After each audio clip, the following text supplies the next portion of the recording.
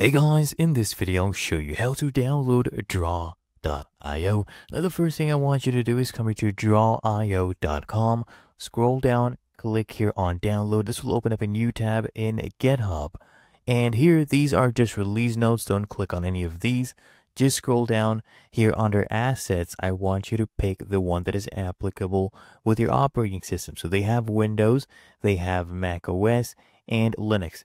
So the ones for Windows 32-bit operating systems are marked as IA32. Mine is a 64-bit, so I'll just click on this one right here, Windows Installer, the latest version.